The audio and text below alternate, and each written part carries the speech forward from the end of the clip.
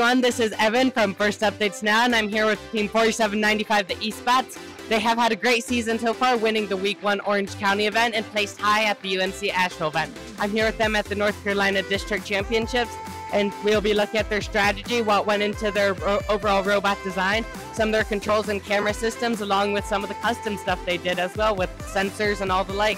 All this coming right up on Behind the Bumpers. This video on fun is brought to you by viewers like you and also in partnership with the following. AndyMark is your one-stop shop for all your robotics competition needs. Celebrating 20 years of quality robotics parts and superior service, AndyMark employees have over 200 years of first-team experience. From mechanical and electrical products to tools and hardware, head on over to andymark.com for high-quality and affordable solutions. Support Fun's content creators when you sign up for a membership on YouTube Join. You'll get access to special perks like emotes, loyalty badges, and Fun members will even get early access to our scheduled videos and more. 100% of this revenue will go back to our correspondents to help recognize their efforts. Click the Join button in any YouTube video to pledge your support. So to start off, Wesley, can you tell us a little bit more about the design and strategy that went into all of this? Yeah, definitely.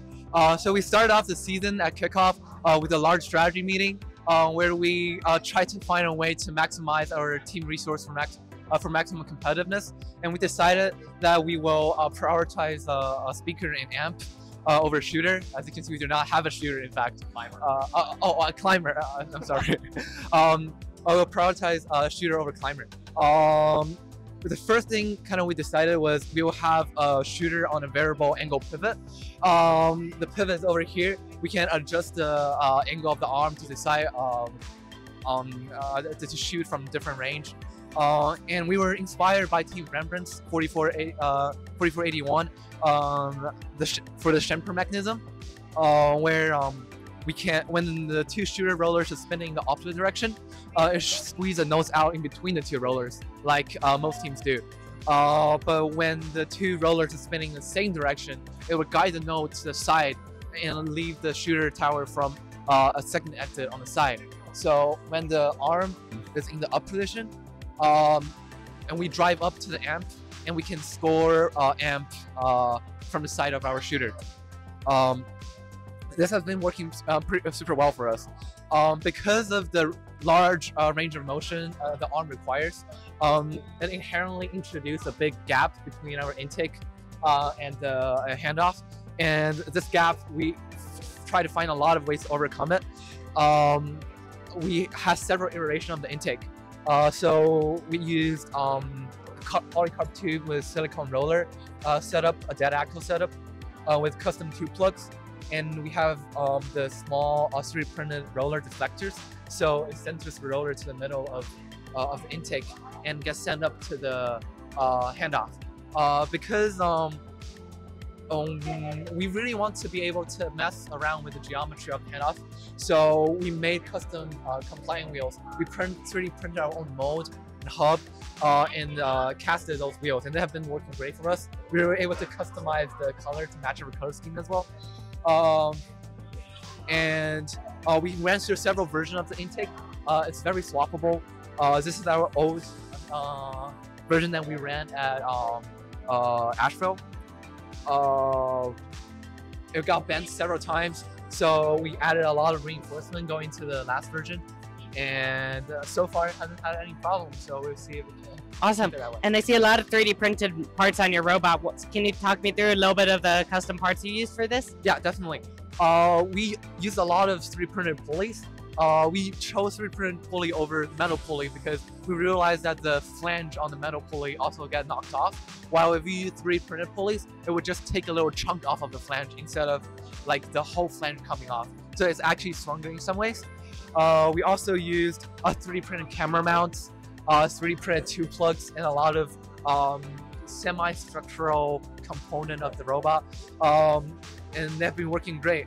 We use a lot of strong filaments. We used polycarbonate for our swerve wheels. They've been working great.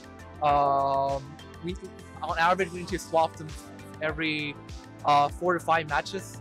They're very easy to swap, very easy to work with, and yeah. Awesome. Do you want to pass that over to Sanjay to talk a little bit about the sensors and controls that go into this?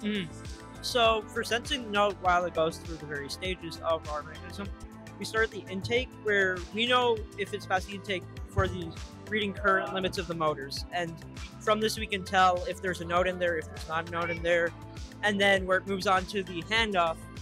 And in the handoff we have a high LiGo sensor right here, and this will detect just like a limit switch, yes or no is the note in its vision beam break. So after that we'll know exactly when we have a note stored inside here, so we won't be able to intake any more notes if we have something in here, and everything will be easily automated for that. Other than that, we don't really have much going on for the sensors. Awesome. If you want to pass it over to Al to talk a little bit about the programming and vision in here. Sure. So a big thing we wanted to get right this year was our vision system, because we knew that having accurate pose odometry this year was going to be very important for a number of accuracy reasons. So for that, we have 3 AprilTag cameras in the front. These are all monochrome cameras, and they connect into 2 orange Pis that do our vision processing. And for these, we are able to gather a pose estimate that we fuse with swerve odometry to give us where we are on the field. And then based on that, we can align to a bunch of different targets by running a control loop on our Pigeon 2 IMU. So for example, we use we mainly align to speaker, but we can also align to a shuttle set point, and we also align to the source. And then for here, we have our 4th camera that, this is an intake camera. It's a color camera that's running a note detection pipeline. And for this, we are using to automate our, somewhat automate or assist in our driver intaking at the source or just intaking the midfield. And whenever it sees a note, the driver will swap over to what we like to call note relative drive, where if the driver presses the joystick forward, it'll go directly towards the note. And if it's the joysticks come full reverse, it'll go directly away from the note, and all the other directions would work, something like that. Awesome. That's a really cool system for note detection and vision. Well, this was Team 4795, the Eastbots. They've had a great season so far and looking good heading into DCMP playoffs, and I wish you guys the best of luck during the competition. This video on fun is brought to you by viewers like you and also in partnership with the following.